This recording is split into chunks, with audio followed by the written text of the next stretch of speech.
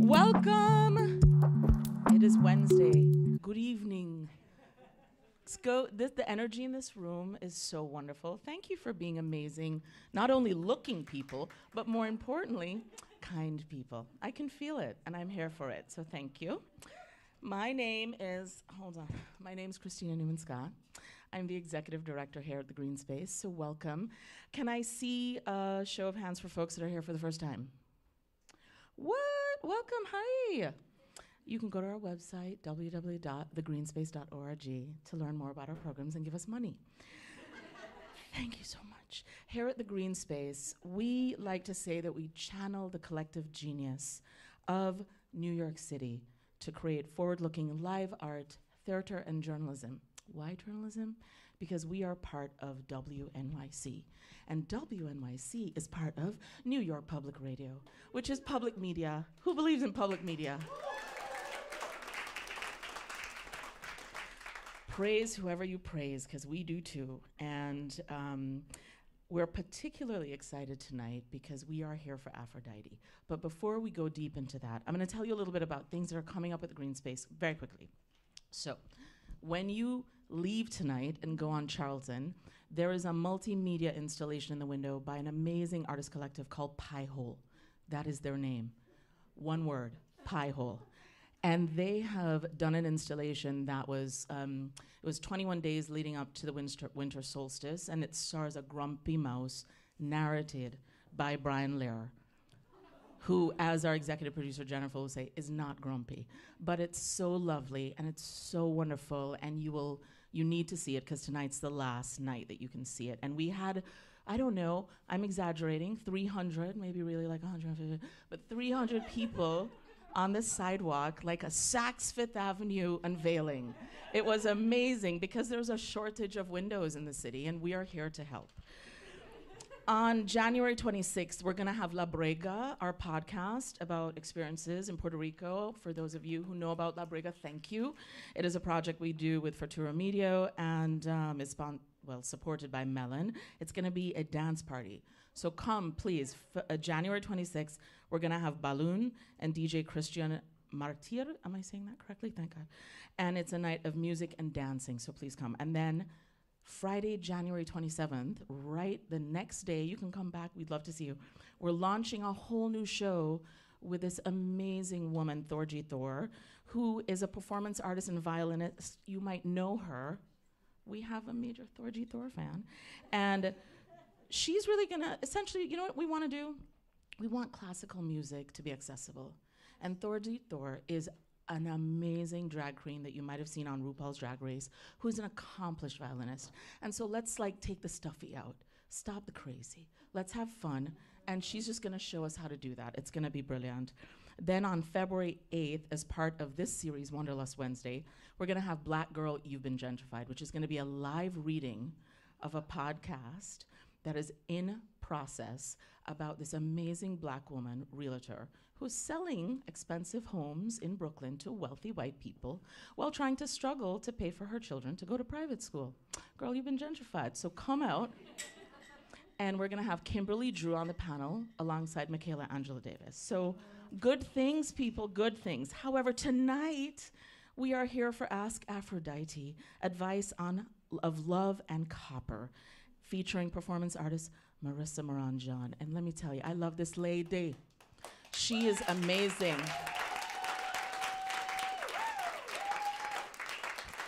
I moved to the United States in 2005.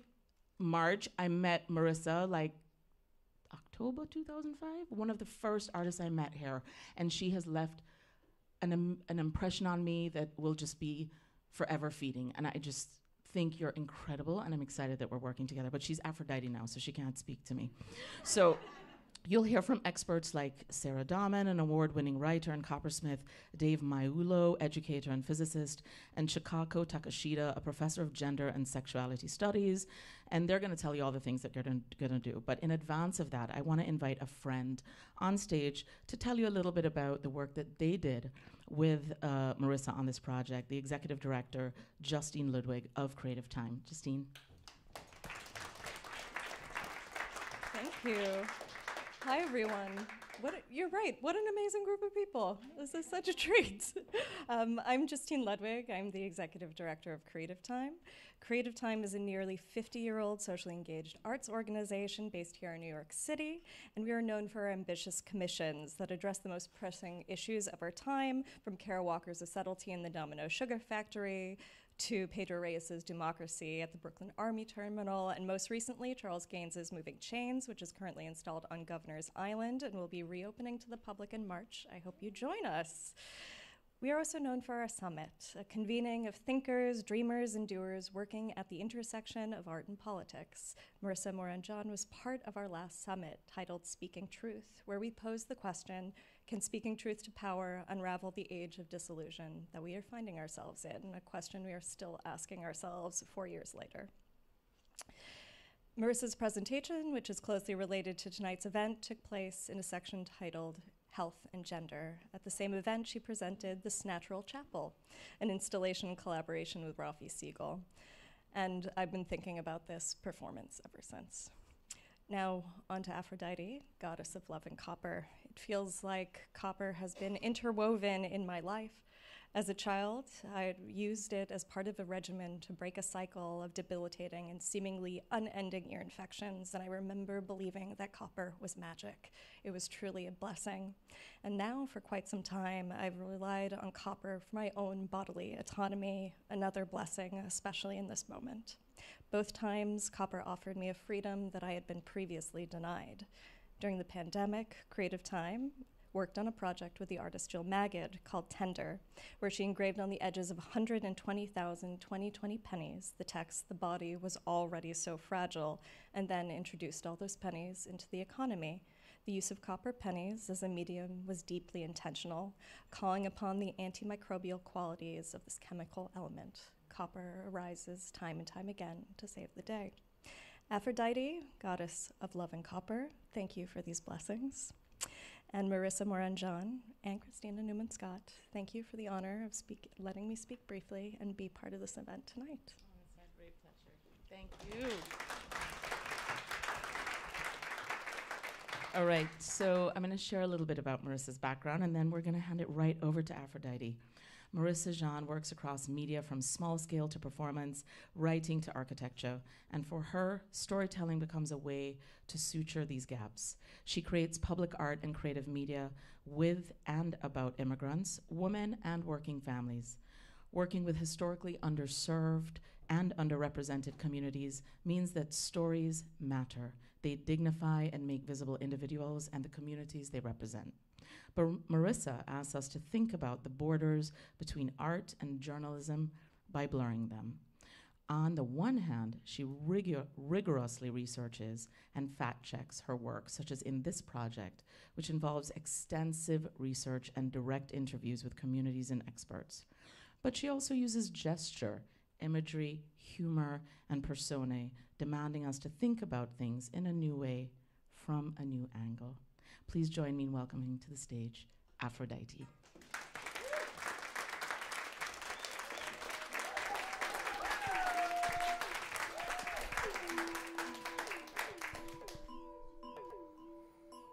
So first, thank you so much for the Creative Time teams, the team here at WNYC. And the music tonight is by Breezy Nix, aka Marika Jorsma, who is a NASA engineer and designer, who made this track using her own homemade synthesizer and motherboard, which uses copper to relay the digital signals. And FYI, the beer and wine the adult beverages that you are drinking has copper in them.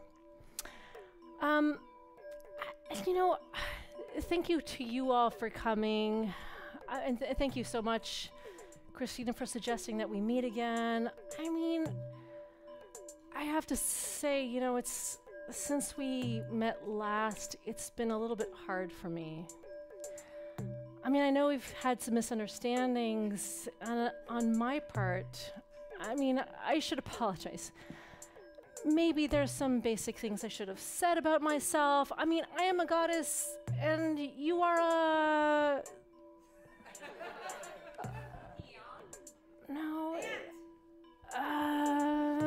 a mortal.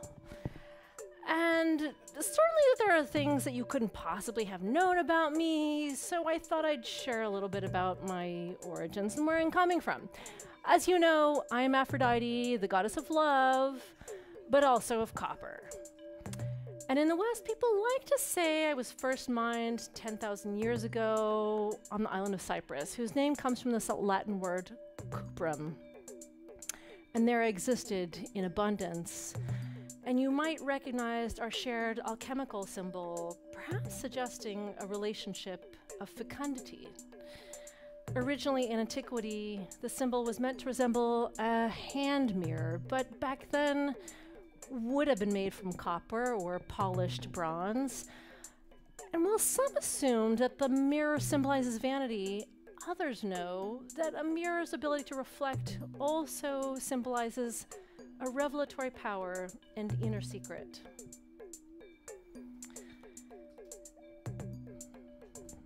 And while the West claims my origins are for Cyprus, actually I'm everywhere in the world, and I am up in you.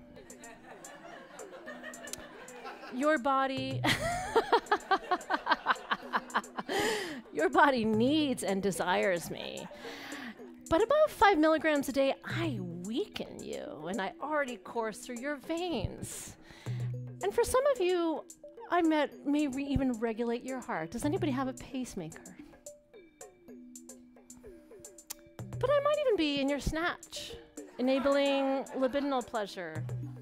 Raise your hand if you bought your copper IUD. Congratulations, you are one of the 170 million women around the world with an IUD. For those of you who haven't seen one, we just can't show you ours. This one has never been inside anybody, but here, can you take it and pass it around? The copper in this one probably comes from Bingham Mine, which is outside of Salt Lake City, which provides 3% of the US's copper. And raise your hand if anyone's curious about how an IUD actually works. Okay, good. So the scientific community says it works in 2 ways. First, copper naturally exchanges ions, which is what makes copper so conductive. And it's this ionic exchange that zaps the tails off the sperm so they can't swim to the egg and fertilize it. It prevents pregnancy 99% of the time. There's that 1% exception. And if by some accident the sperm does fertilize the egg, the copper creates a generally inhospitable environment inside the uterus, and it preventing the fertilized egg from implanting in the walls of the uterus. Got it? Quiz later.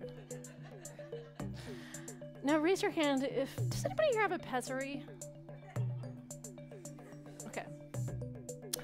So it's a device that supports your uterus, and when it's made of copper or a copper alloy like bronze, it acts as a contraceptive like an IUD. And this one here dates from 200 to 400 CE. This one is a washer from the hardware store that I spray painted and sandpapered, but I'll pass it around and it'll work as a placeholder.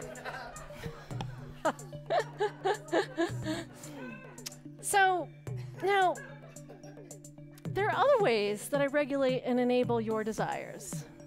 Raise your hand if you used a dating app to set up tonight's hot date. Tinder? Anybody else? J-Date? Well, look, you used a motherboard that depends on copper to relay digital signals. Yes, yes, my friend, you are a networked being. in a digital era. You rely on me to scatter and distend you throughout the world. You see, I am at the center, enabling your libidinal fulfillment and digital selves. And yes, sure, there are many other precious metals and minerals inside your devices, but in fact, the world still relies on me. I am still described as civilization's necessary evil, unquote. The demand for copper is the first indicator of an economic upturn. It means people are building homes, industries, electronics, consumer products, and civic infrastructures. You see, you depend on me. You need me so bad. And baby, I need you. I mean, I don't know how things went so awry. I mean, not to place blame, but I feel like perhaps in a relationship you were looking for intimacy.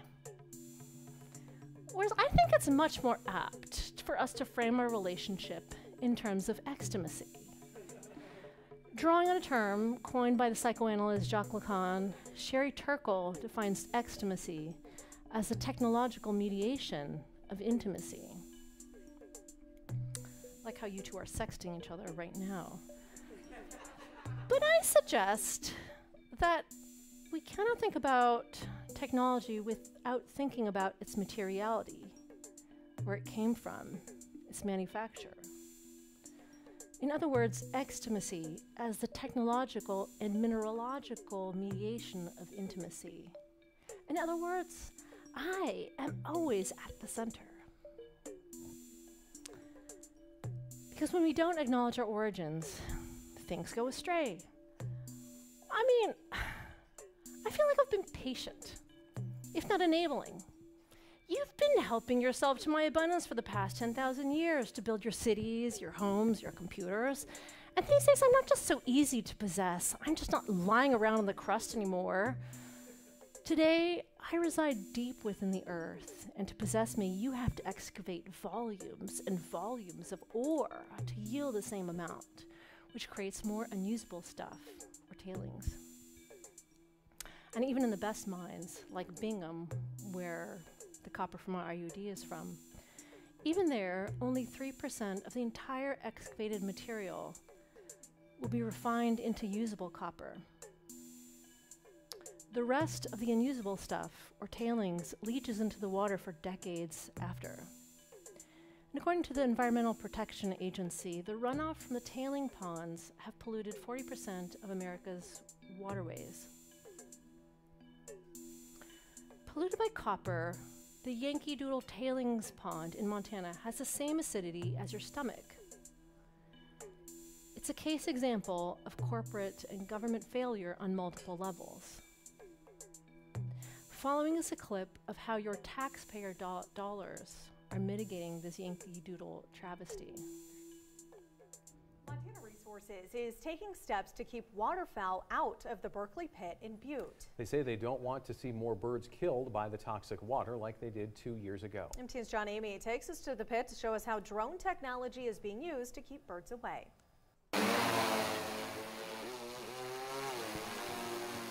By air and water, officials are using any means to avoid what happened at the Berkeley Pit in November of 2016, when more than 10,000 migrating snow geese landed in the toxic water, leaving thousands to die.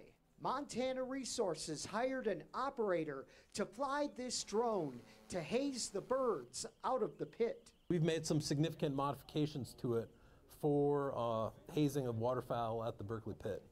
For instance, we've added extra radio antennas to it. We've added flashing strobe lights with a visibility of 3 nautical miles and loud audible piezoelectric sirens that produce a ear-piercing sound that the birds find uncomfortable. MR also hired a contractor with the Atlantic Richfield Company who built this remote-controlled boat that can quickly get the waterfowl out of the pit. The intent is to get up close enough that they can hear it, show the sides, and let them hear the sound, start to get them agitated, and then maneuver to try to get them to lift up off the water. During this demonstration, they actually had some waterfowl land in the pit. There were 2 snow geese and a couple of common goldeneye. Now, they used the drones to chase these birds around, which proved to be a bit stubborn, but they eventually were able to get one of the snow geese to fly out of the contaminated water. They're very... A different news source says that 30,000 birds died, creating a sea of white carcasses floating on the surface of the water. So you see, we've heard a lot of people around us, those who live close to the mines, those who handle and refine me, those who, in Catherine Yusuf's words, absorb the body burdens of late capitalism. Over time, I will affect their breath, skin, and mental functioning until what seems most sovereign to them, their own body, becomes mine, but for them, other. I take over and begin to possess. And those who are overexposed to copper, as they say in the industry, have a greater likelihood of getting Wilson's disease. Their body becomes unable to expel copper, and it begins to build up. The telltale signs are copper-colored eyes. And I don't know who this Wilson is, but I resent that he's taking all the credit while it's me who did all the work. I'm sorry. I know I get out of hand sometimes. We all do. Listen, we've gone too far, and things have gotten out of hand. After all, mineral extraction is the #1 toxic emitter, is the #1 dangerous industry, is a major contributor to climate change. I mean, it was stupid. It was naive of me to think that we could move forward together. I mean, listen, this is just too much. Let's just call it quits for real this time. I mean, I'm feeling foolish. Ricardo, cut the lights.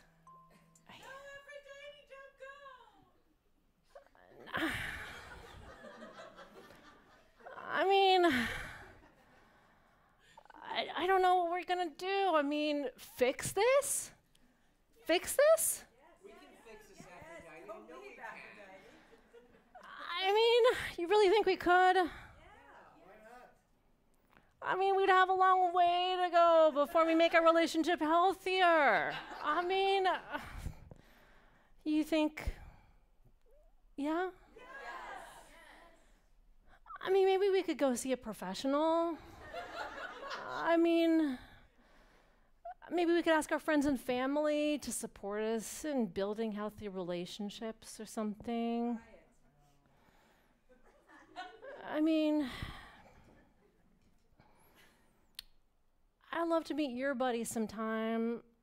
And I thought maybe you'd enjoy meeting some of mine. You know, you can get to know each other in that way. Would you want to? Yes. Okay. So, David Maiullo is a scientist and educator who has performed in K-12 schools and libraries, as well as National Geographic Network, Discovery Channel, the Weather Channel, American Museum of Natural History, NPR Science Friday, and Studio 360. Right here.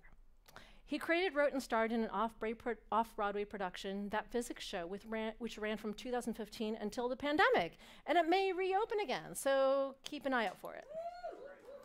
So, a round of applause for David. So, can you start us off by talking about copper's superpowers? Yeah, we need to discuss those, but thank you so much for the invitation, Aphrodite. I do appreciate this. Of course. This is wonderful. So, first, can you talk about copper and what makes me so special? Yeah, copper, in thinking about it, copper as an element, as a metal, is actually the second best conductor. If you had silver wires in your house, it would be a very different thing. That's the best conductor. But the second best is copper. So that's why we love it so much. In fact, Edison actually had his own copper mine, and which is interesting enough until he decided it was too expensive to keep. But he knew right away that copper was a secret to electricity and magnetism, which is what we're going to see right here. A lot of the secrets to copper and why it works so well. Great. So start with this, right? What we have right here is a copper wire, right? And copper is not just naturally magnetic or anything. It's not going to give us any kind of magnetism. However, if we do put a current through that wire, you'll see inside this magnet, it'll just jump. So once we have a current through the wire, well, it is magnetic. So we have a magnetic wire right there. And that's the start of all the secret. So knowing that, what we can do is show, here's a coil of copper, very large, and right here it's hooked to a galvanometer. And this galvanometer actually can show us when we have a current through that coil. Well, there's no current now, but here's a strong magnet. If I take that strong magnet and put it through the coil, you'll note it actually makes this move. So we're having a current created just by moving the magnetic field through it. And that's the important part here. We're creating that magnetic field. I mean, we're creating that current right through here, just like that, by moving the magnet through it. Now, if we take the magnet, we just put it next to it, there's no actual activity. It has to move. And those are those flux lines that actually create the magnetic field. I mean, create the current inside that coil, which is perfect. So if we move this coil over here and take away this wire, we can actually show that this coil of copper will give us the same magnetic field as that magnet. Now, if I move this coil towards it, we create a magnetic field again. If I turn it around, that current is going the other way. So back and forth, we're actually getting current through this coil from another coil. Again, we're building the magic of why electricity and magnetism is so dependent on copper and why we need it so. So thinking about it, here's a nice big chunk of copper. Beautiful piece, right? And here it is right here.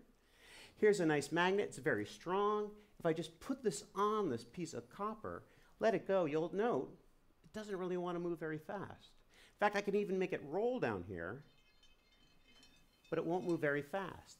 And that's because as that magnetic field from this magnet interplays with the copper, we actually get a corresponding pushback because there's eddy currents created inside this copper.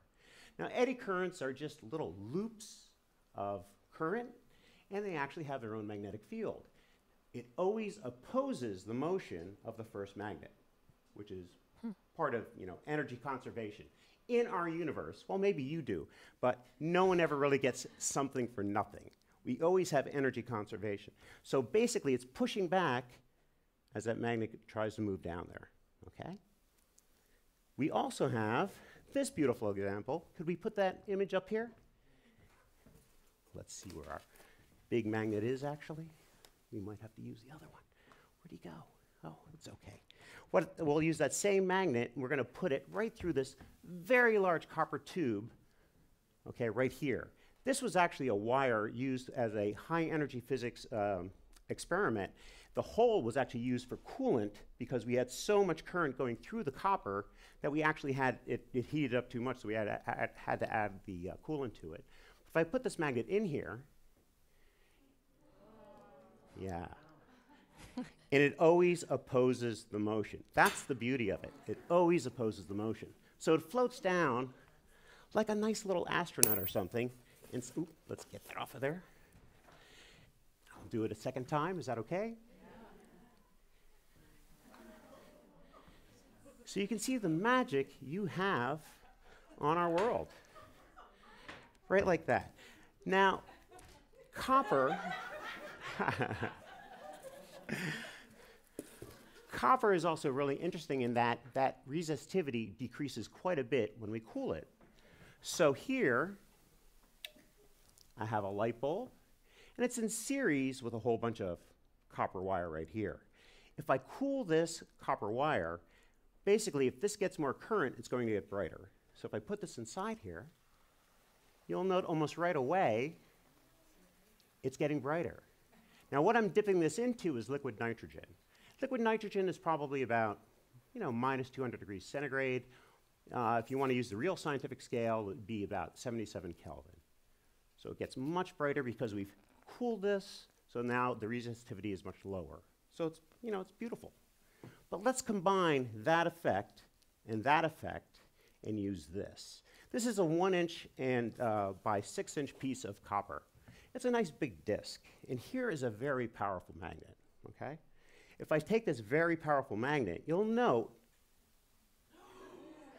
it can't actually, it can't actually fall down onto it because there's so much pushback by this cool piece of copper. In fact, if I try to pull this up, you'll note it tries to follow me up. So it doesn't really matter if it's going towards it or away. It always opposes the motion. I can spin this, and it just floats on down. So it's a beautiful effect, and it's a big secret to why, well, not really a secret, but one of the reasons why our world is so dependent on what you give us. So thank you.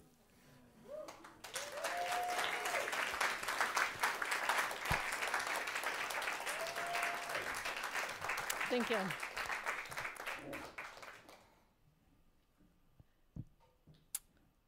So our next guest is Sara Dahmen, who's an award-winning writer and founder of House Copper and Cookware, which she runs using tools from the 1700s and 1800s, but for us tonight, also Zoom. Her work has been featured in Forbes, Martha Stewart, Food and Wine, House Beautiful, PBS, and The Today Show. So we're going to cut to Sara.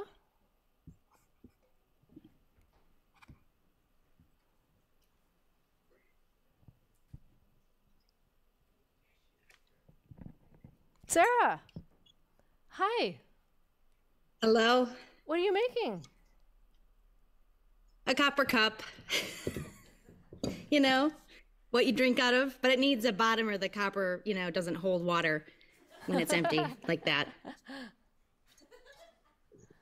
But yeah, so this is where the magic happens on my end of your experience. You know, you put it in the earth, but we take it out and build usable things with it. So, my first question is this. In your book, you write about how copper and people have an exceptionally long, even romantic relationship. Can you say more? Yes. First and foremost, people love their copper cookware. But beyond that, it's what we have loved, copper, for so many millennia, not only for weapons, which was our first go-to, but for just general life use over time, pots and jewelry and statues on top of the mausoleum. You know, one of the 7 wonders of the world was made out of a mixture of copper. Even tools here in Wisconsin, where I am, we find archaic fish hooks that predate our local indigenous tribes. They go back so far. We loved it, we used it, and we spread it around the world. Now I have a question. We have a an audience full of people from New York City.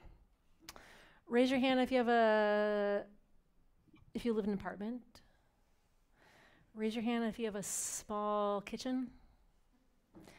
Raise your hand if you rely on Instapot as your main way of cooking.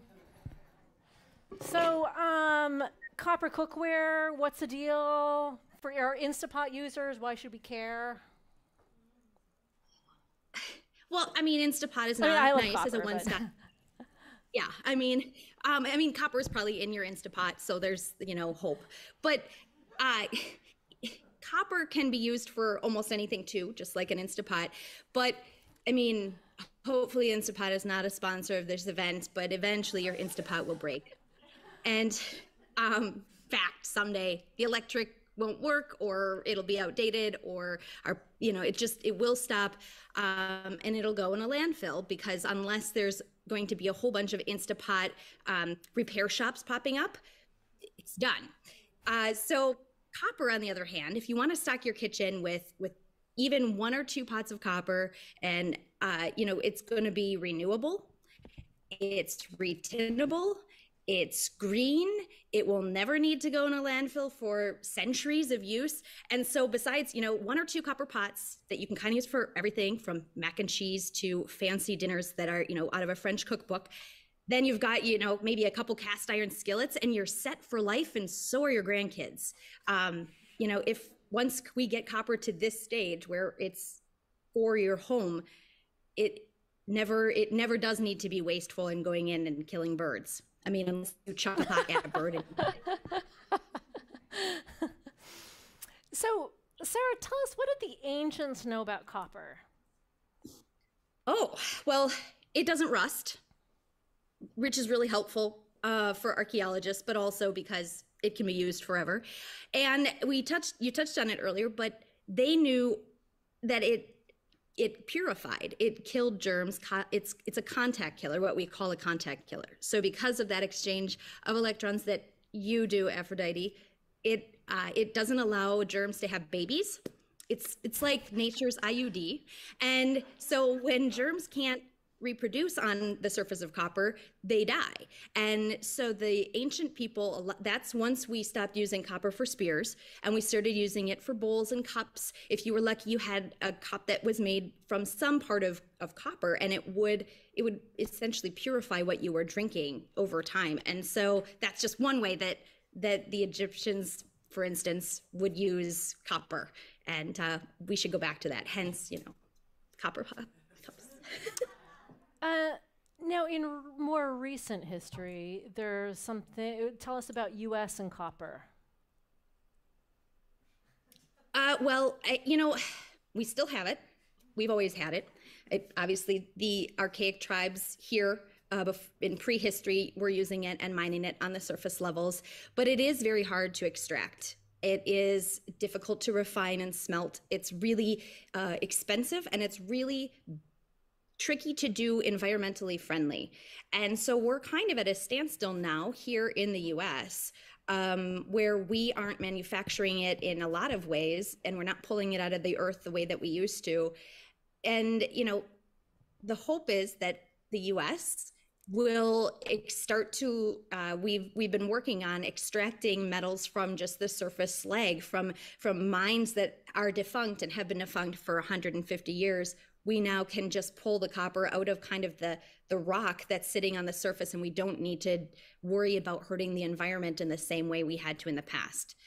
That's the hope, that's the current trend, and let's hope we do it, because that would be awesome for the US and copper. Now, let's talk about thermal conductivity. So how well and fast metal conducts heat.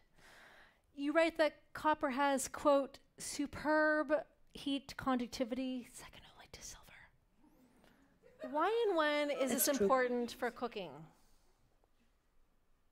Well, it's important because unless you have a ton of money, you can't afford, solid copper cookware. I mean, I would love it, but it would also, I'd have to sell my house. So if you have copper, you have speedy cookware. There's less energy expended to cook, so less time spent cooking because it's fast. It heats, your food fast. You need less heat to also cook fast, and you're getting the same results. And so it's kind of a dual awesomeness where less time, lower heat, same results, and plus, because it's so conductive, you get precision cooking. So it's like cooking with a really fine paintbrush. You start and stop that heat, and the copper reacts almost instantaneously to the change in temperature that's being put on it. And so it's, kind of a magic kitchen tool in that regard. You don't have to wait for it to heat up or wait for it to cool down. Now, you are the US's only known woman coppersmith. And I'm wondering, did you bring a different perspective to coppersmithing, and why is this important? Probably the first thing is I overshare. I communicate a lot, which is why I'm here. But I mean, I do think that might be possibly a generalized trait of female womanhoodness. We like to talk a lot. Maybe it's just me and my Polishness, who knows? But, here I am today. Women bring a new perspective because in the past, it was a very male-oriented trade. It still is. And it was a secret trade. The dads pass it on to their kids and so on and so forth. And they were like, don't tell anyone the secrets of this trade. And that has been written about even. And I am not that. I'm, come here, let me teach you. And at the same time, not only just that oversharing, but also it's a dying art. This trade is almost dead. And the people that do it, we're almost hunting for answers on how to do things as we're doing them, because so much knowledge has been lost in just 1.5 generations. It's really fast that we lose our hand knowledge. And so I'm hoping with women getting into the trade, they can see it's possible, it's doable. And if we get more people in, then we can save it before it disappears. And that's the hope anyway. My hope, my personal hope. I love your personal oversharing, and she really has an amazing Instagram page. What is your Instagram handle? House Copper. Now, my final question is this. On page 97 of your book, you write about how to care for your copper cookware, and you have a particular recipe about using a mixture of sugar and rhubarb rub down. And I'm wondering if you can share a little bit about that. Yes, I'll give you a tiny bit of the backstory on that very quickly. It was an accident and an experimental thing that happened, and that's how this ended up in the book. So the master tin and coppersmith I apprenticed under, Bob Bartlemy, here in Wisconsin, we all do reenactments, rendezvous. We live like it's 1820 and it's living history, and you wear furs and leather and corsets, and you cook over a fire using tin and copper pots the way they used to. And he, of course, being a smith himself, would make copper utensils for cooking over the fire. And one day after breakfast, accidentally left the rhubarb and sugar mix that went over the pancakes for that day sitting on his copper spoon. And it completely the copper went shiny. And he was like, that was interesting. And I'm like, brilliant, that's got to be another way to polish copper. And so then I did it in my house just to see, and it worked. And it was one of those accidental discoveries of rhubarb, sugar, and copper, and now it's in the book. So now it can be remembered, and not just a happenstance at a rendezvous that no one else would ever know otherwise. Thank you so much, Sarah. I am your super fan. I know you have many super fans who are watching tonight. This is her very amazing and accessible book. Thank you. Thank you for having me.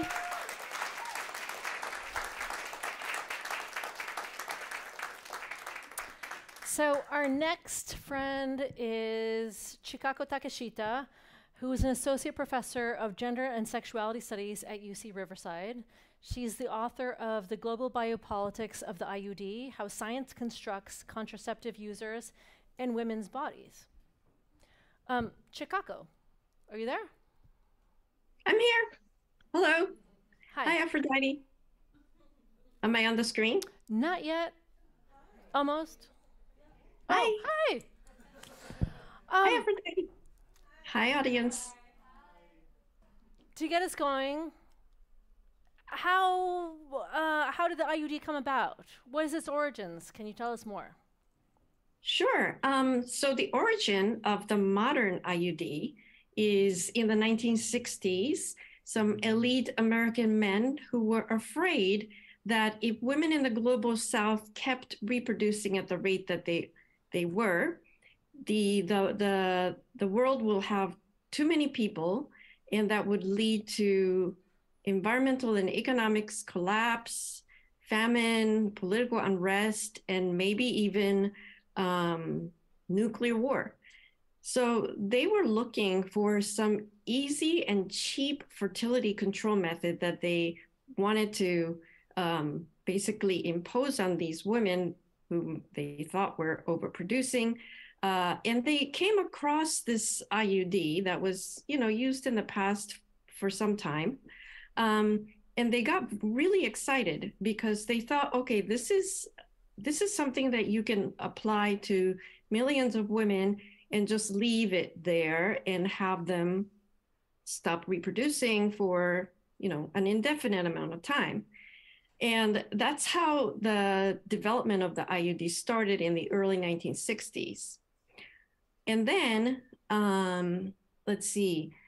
So early on, they had these flexible plastic that they were experimenting with. They made devices in different shapes and sizes, looking for some sort of a perfect design that would fit the uterus or occupy the uterus in some sort of ideal way and prevent pregnancy. But they soon got frustrated because none of the devices were working perfectly. When they were too small, they would allow too many pregnancies. When they were too big, it was sort of bulky and uncomfortable, and the angry uterus will start to bleed or complain about pain, and it'll contract and expel the IUD and so forth. So in the late 1960s, they started looking for some sort of element that they can add to the IUD. And this is where you come in, Aphrodite, because, the way that they decided on adding the copper to the IUD is that one of the researchers in Chile called Jaime Zipper, he did an experiment with a rabbit. So rabbits have multiple uteruses or multiple chambers in their uterus called horns. And each bunny develops in different chambers.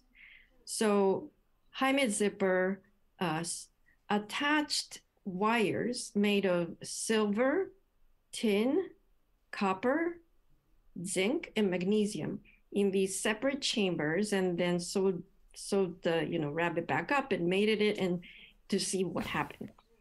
And he discovered that the tin, silver, and magnesium didn't do anything. So there were baby bunnies in those uteruses, but the copper and the zinc ones did not produce any bunnies. So it was like, aha, okay, copper has this anti-fertility effect. And this is something that we can use for to add to the IUD in order to enhance this anti-fertility effect. So yeah, that's how the modern IUD started, as basically a population control device that would take control away from women's ability to make decisions about basically having children. Now let's switch to the global north for a second. And I have a question about, have copper IUDs enhanced lovemaking for women in the US? Maybe we can all ask the audience that question. Anybody? I mean, like if zapping the head off of sperms appeals to you, then maybe, that would definitely have enhanced your love. But I'm just kidding. All right, so IUDs were introduced to American women during what's called the sexual revolution, right after the birth control pill became available to women through doctors. And because Roe v. Wade had not passed at that point yet, abortion was illegal, and women were desperate, really desperate to get their hands on some reliable birth control method in order to be able to have sex without having to worry about pregnancy. And so IUD came out several years after the pill, and they were enthusiastically received by women and physicians. So, yes, perhaps at that time, it enhanced lovemaking for especially young college women were getting IUDs at the time, because colleges started to have their health centers provide contraceptives. But unfortunately, a very greedy company aggressively marketed a faulty device called the Dagon Shield, which ended up killing at least 15 women, causing severe infections in the uterus, and leaving a lot of these young women infertile. And this was followed by huge litigations, class action lawsuits in the 1980s. So all the pharmaceutical companies got scared and pulled off all their IUDs from the market. So it's really in the last 15 years or so that the IUD came back to the American market and has become available to you. So, you know, no contraceptive is perfect for everybody. So for some people, maybe the copper T is a great choice.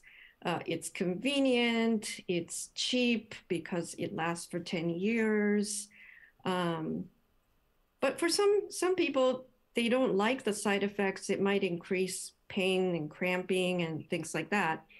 But I guess I would venture to say that for people who like the copper IUD, you know, it probably does enhance their lovemaking.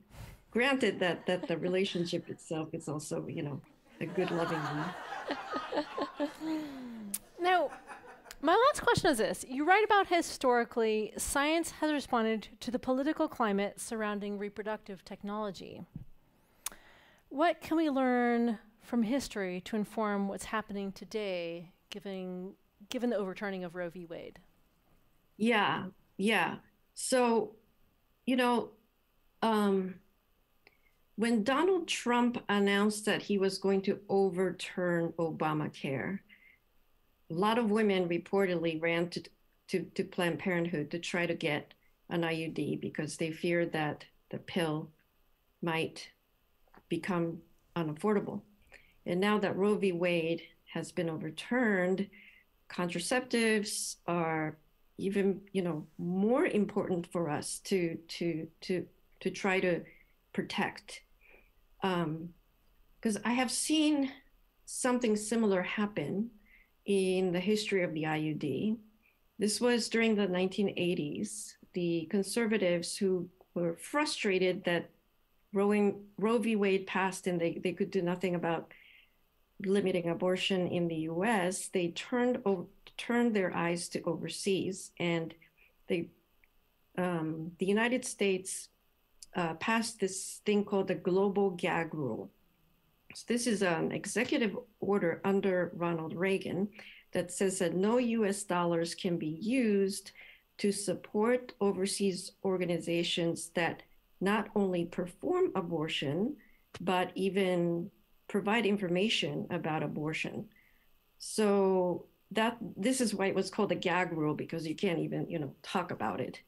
But it hurt a lot of organizations that were providing reproductive health care to women in the global South. And right after this happened, the conservative leaders, the religious leaders, came after IUDs and pills, saying that those were also abortifacients. They abort fertilized eggs.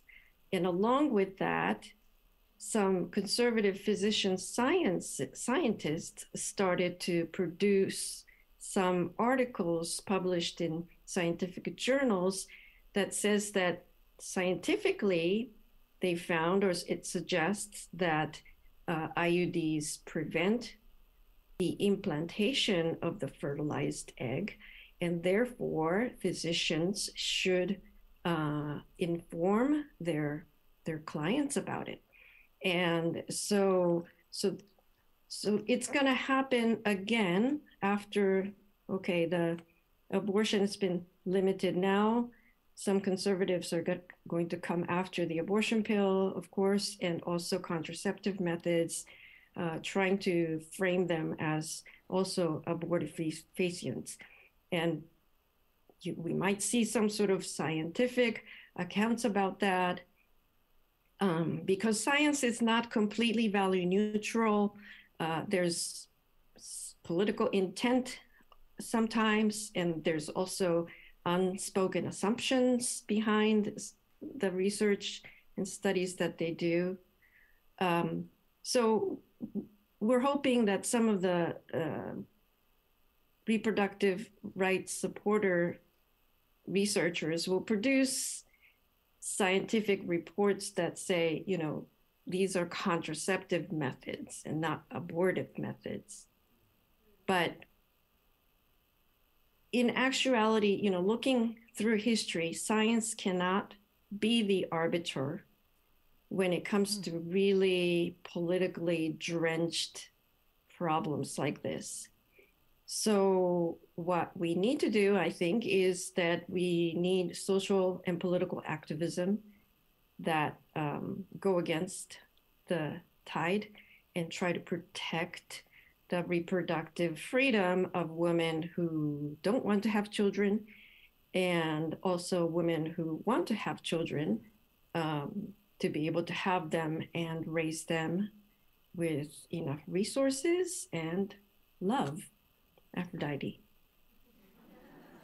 Thank you. It's a wonderful way to end on the tenets of reproductive justice, the right to have children, to not have children, to raise them in a healthy environment. Thank you.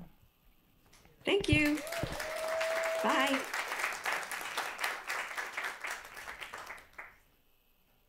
So that was fun. You know, I like introducing you to my friends. You know, it's like getting to know me in a different way. And I will admit, it is sometimes a little bit emotionally overwhelming to think about how we're going to repair the things that we need to do. I mean, maybe we should just be friends. Like, we're friends. Maybe we should just be friends. Aphrodite, we can't just be friends. We're past that. I mean, we could go to brunch. No.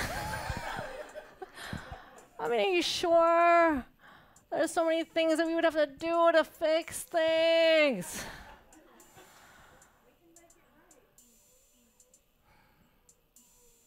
I mean, listen, there would be so many things we have to do. I don't know. What are you thinking? I mean... Baby, I know we can change.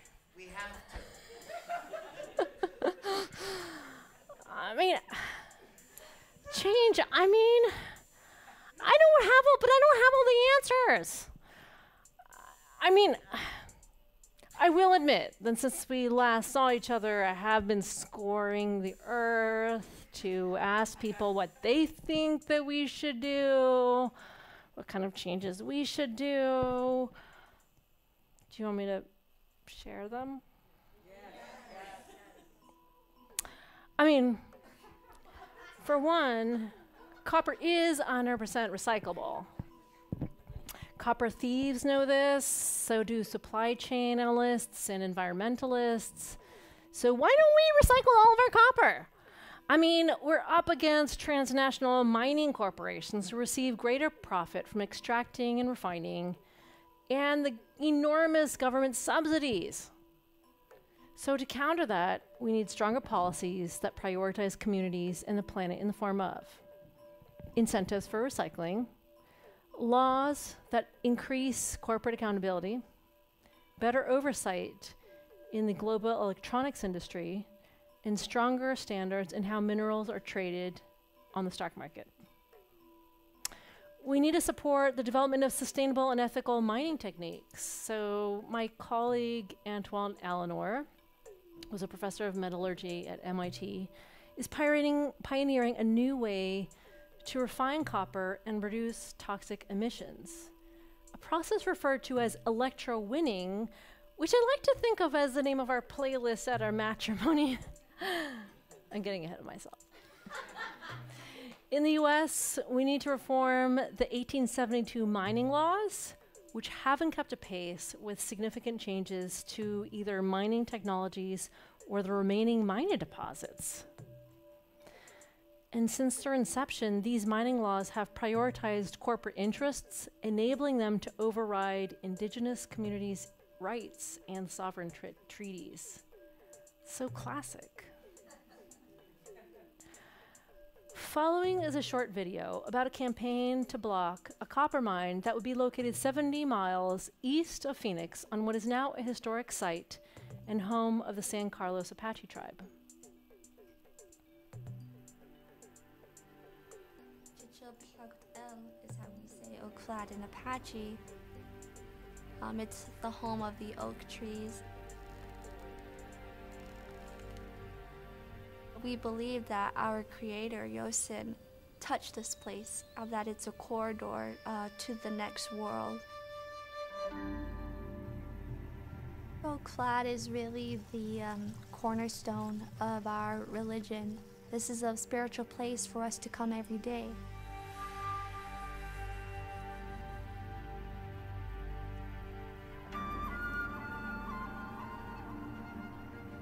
How can we practice our ceremonies in a crater? You know, our food that nurtures us and our babies are gonna be gone.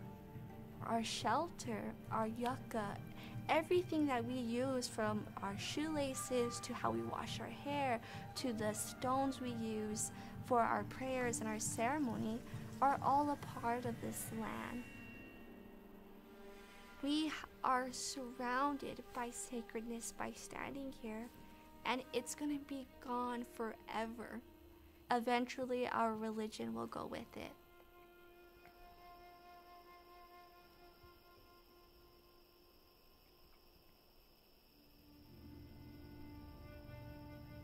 So the proposed copper mine, called Resolution Copper, would be owned by Rio Tinto, who's the same corporation that owns the Bingham mine, who operates the mine where a copper IUD is likely coming from.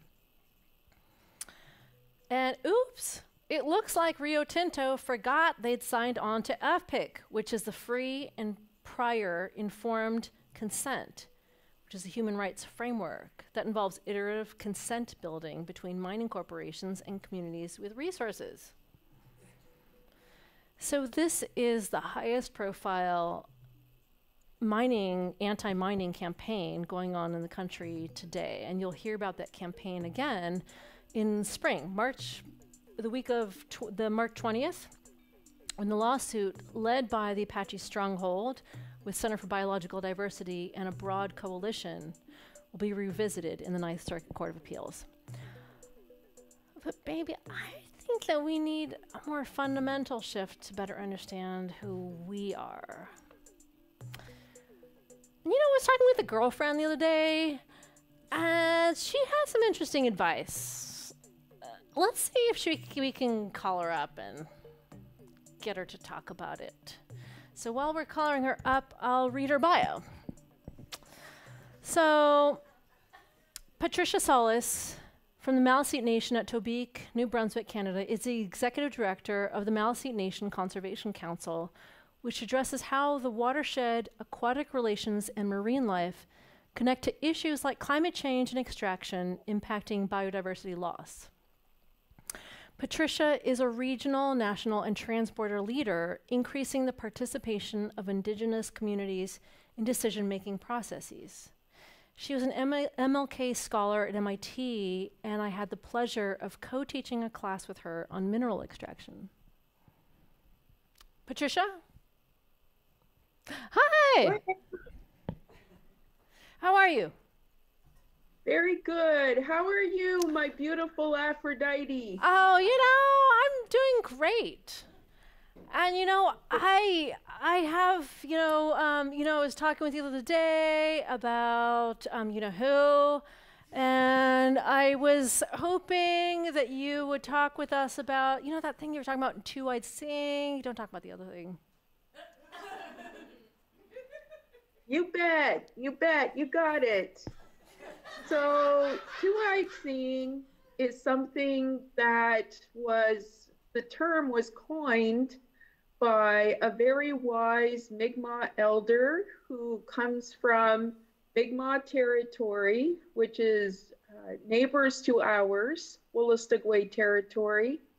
And his name is Elder Albert Marshall.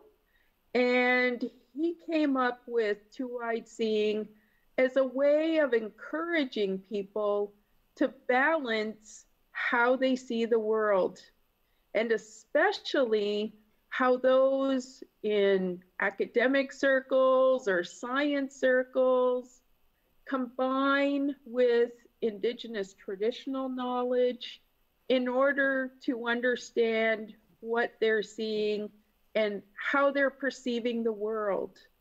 And so two-eyed seeing is a very powerful tool that can help us understand our relationship to everything and everyone around us. I mean, I love that idea of, you know, well, if you have one eye, you're not getting the full depth, but the two eyes, you're getting the depth perception. You kind of can relate yourself in relationship to space and the land and people and other, you know, align yourself appropriately. Exactly. Patricia, any remaining like last words of advice for us? I just really wanted everyone to connect with the spirit of copper and to connect with all the living world around us. And I actually wanted to, as I'm holding my eagle fan, as I'm talking with you, Aphrodite, I would like to offer a little bit of a song in honor of you from my territory. And I will sing it as a way to honor you, honor the copper, honor the fact that our Indigenous women have always had an incredibly strong and important relationship to copper since time immemorial.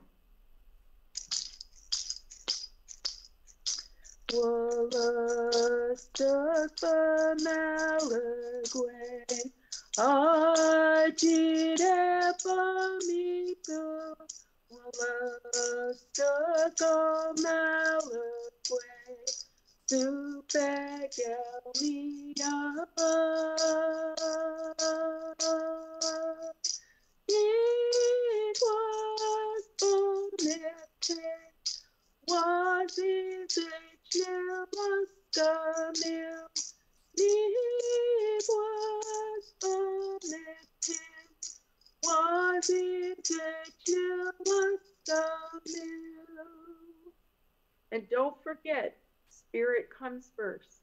Waliwan. Thank you.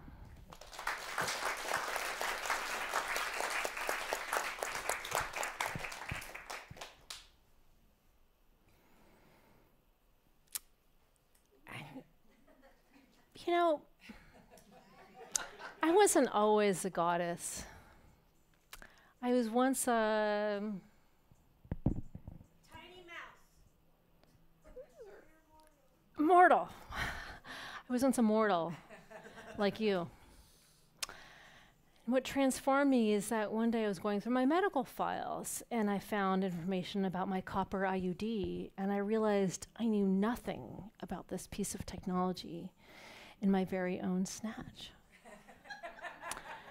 And I decided to learn more about where it came from and what's at stake. And so it's this journey to learn about this natural history of copper that has transformed me. The philosopher Giorgio Agamben writes about the alchemical work, the opus alchemicum. The transformation of metals occurs hand in hand with the transformation of the subject. The care of the self necessarily passes through an opus or artwork. It inextricably implies an alchemy. So thank you all for this alchemical evening. I hope it has transformed you. And on to the electrowinning after party. Thank you.